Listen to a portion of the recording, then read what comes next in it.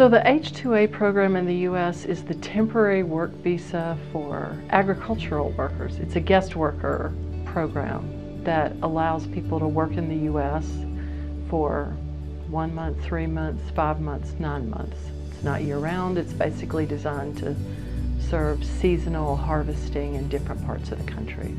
Estos trabajadores tienen que hacer una entrevista, pasar un proceso en México o en sus países de origen, donde ellos aplican para una visa temporal, entran al estado y trabajan por una temporada. Estos trabajadores vienen con un contrato definido de qué tanto van a trabajar, qué tanto van a ganar, los horarios, dónde van a vivir, su transporte y su comida. The grower has to pay a certain stipulated wage. They have to provide stated working conditions, residence, transportation. From the worker point of view, this is beneficial, in principle at least, if it's enforced. It's not at all clear, in fact, that the current requirements are not met or they're only met minimally.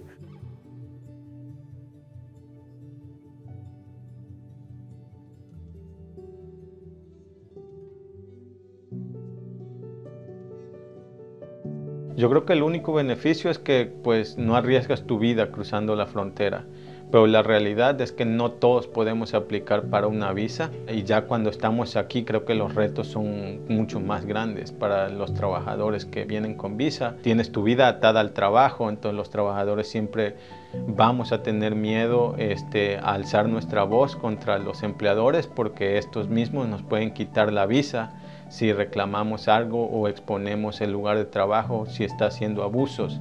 Eso no funciona para los trabajadores. We've found and have a lot of concerns about the program as it is now, how it's monitored, how farm workers are treated, gives us a lot of concerns for it as a program. One of the realities in the H-2A program is that if you're granted a visa, someone has requested it, and you, either through a labor contractor or through the grower themselves specifically, you're employed for them at their location. You can't move to another farm. In that way, it feels a bit like servitude to a specific person. It's one of the reasons that I think the H-2A program sometimes is called a form of modern slavery, because everything is subject to whoever you're working for.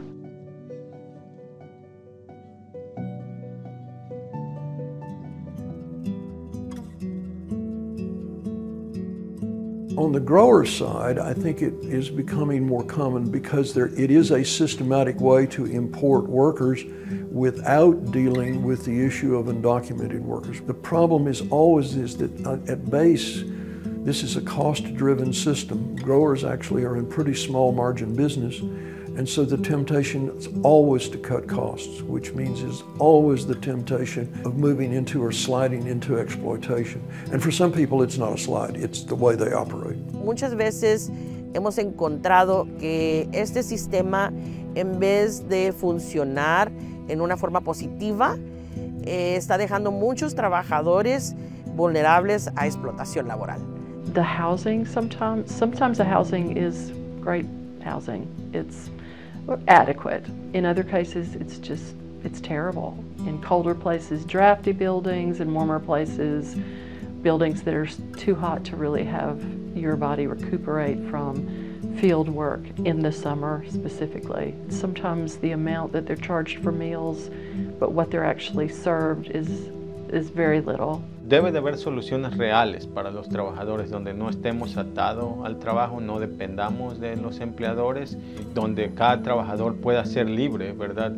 Como una visa te ata al trabajo y creo que debemos de crear un sistema de inmigración donde las personas pueden ser libres de decidir dónde vivir y dónde trabajar. Respect the workers and work out a program that is at least palatable to the growers and is workable to the worker organizations. Ideally, what we would like to see is farm workers who are able to work under circumstances of dignity, where they're paid reasonable wages, where their living and working conditions are good, where their bodies are safe.